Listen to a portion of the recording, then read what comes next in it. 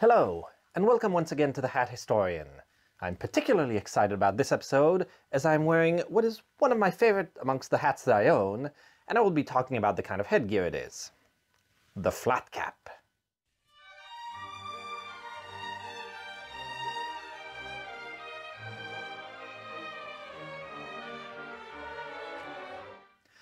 Also known, depending on where you're from, as a golf cap, scally cap, bunnet, Irish cap, and sometimes erroneously as a newsboy cap, which is different, I'll explain shortly.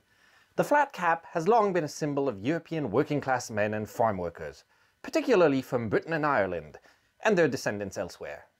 Despite being associated with the blue-collared, however, it was also adopted by the wealthier classes when out in their country estates due to its comfort, informal stylishness, and agrarian connotations. It is also one of the older styles of hat that I have examined so far to still be commonly worn. Traditionally made of wool, though sometimes also from other materials, this one for example is waxed cotton, it features a small visor onto which the body of the cap is pinned down to form a low, flat shape, thence its name. So let's see where it comes from. Simple round woolen caps have been worn for a long time in colder climates, thanks to their simplicity of manufacture, cheapness, and their versatility in protecting from the weather. You can see variations of this concept, for example, in the beret or the tam o'shanter. In addition to being cheap and easy to manufacture, these could be shaped in order to protect the wearer by, for example, pulling them forward to form a sort of visor, or pulling the excess to the side to shield from the wind. In the case of the flat cap, its origins come from northern England, where men wore what they called a bonnet. This kind of hat evolved into something that was more reminiscent of what you might find in Shakespeare plays, the famous Tudor bonnet, still seen in some academic regalia. It differentiated itself from the other caps I mentioned by having a rudimentary brim that it was pulled down onto. These became popular throughout England in the 14th and 15th century, but it was an odd act of Parliament that cemented its presence in society. In 1571, the Statute of Apparel was passed, stating that every man over the age of 6 was required to wear a cap of wool, thickened and dressed in England, made within this realm, and only dressed and finished by some of the trade of cappers, on all Sundays and holidays, in an effort to bolster the domestic wool trade. People failing to do so faced a fine of 3 farthings, a little under a penny, or about $1.50 today, which might not sound like much, but was a non-negligible sum for workers at the time. I say workers because, of course, as is often the case with such things, noblemen were exempt. But that didn't stop them from wearing them as well, often made of silk or velvet, as they found them comfortable and stylish. The law didn't last long, only about 26 years, and was repealed in 1597 as being unworkable, but by then the caps had caught on and become popular in a society where covering one's head was expected. The cap continued to be worn by rural workers for the next couple of centuries with few changes. These caps, however, did not exactly resemble what we now think of as flat caps, being closer to the academic tams that some graduates still wear. In the early 19th century, some enterprising hat maker whose name was sadly lost to history decided to add a stiff visor rather than just rely on the hat being pulled forward in a vague visor shape, and pinned the top part of the cap to it. And thus the modern flat cap was born. Already common amongst rural workers, it came to cities as the Industrial Revolution emptied the countryside and brought in large amounts of laborers to work in factories and construction. These men often took their hats with them, and the flat cap became firmly associated with the working classes. From its origins in northern England and Ireland, it spread far and wide with emigrations to America, Australia, Canada, and other lands with large populations descended from these countries.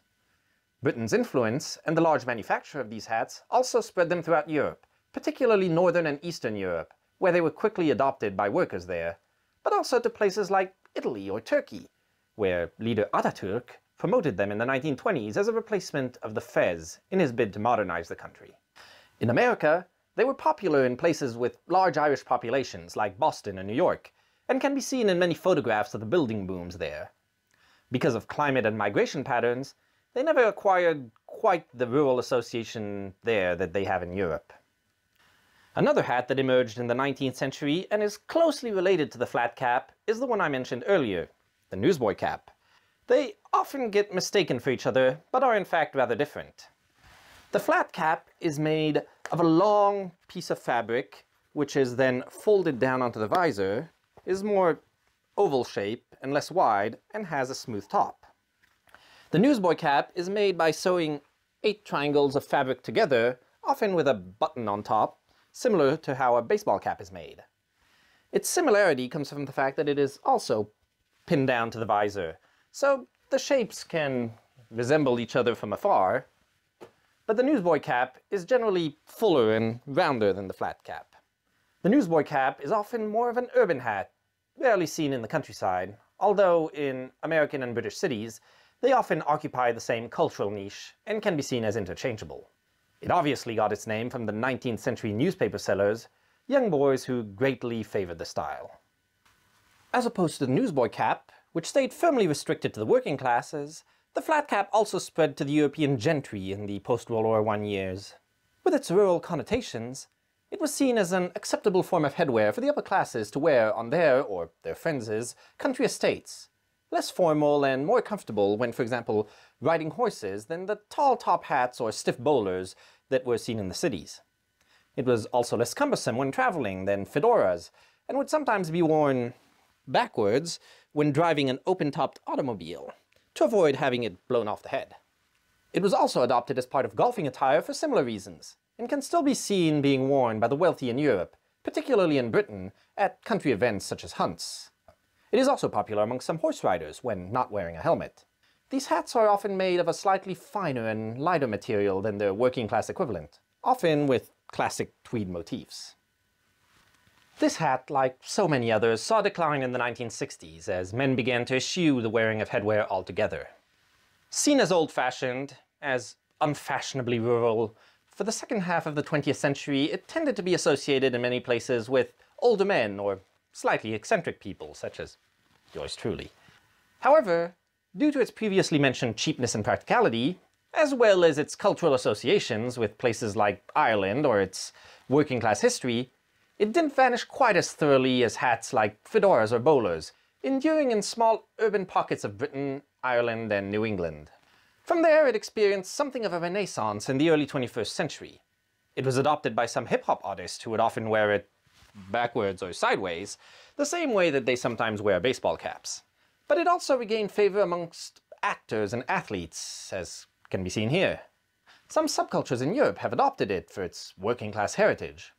It has also bridged the gender gap, being adopted by some women as a style element. Its slightly countercultural look also made it popular with hipsters, maybe because of the erstwhile uncool image I mentioned above. Shows like Peaky Blinders have added to its popularity in recent years, though Cillian Murphy's character tends to wear a newsboy cap, not a flat cap. And of course, some people just continue to wear it because they like the look. And it is still quite present in rural Europe, where it first originated. It is probably more worn today than any of the other hats I have talked about so far, and by the looks of it, it's not going anywhere. So I hope once again that you enjoyed this video and will join me again soon for another hat. Until then, I tip my hat to you.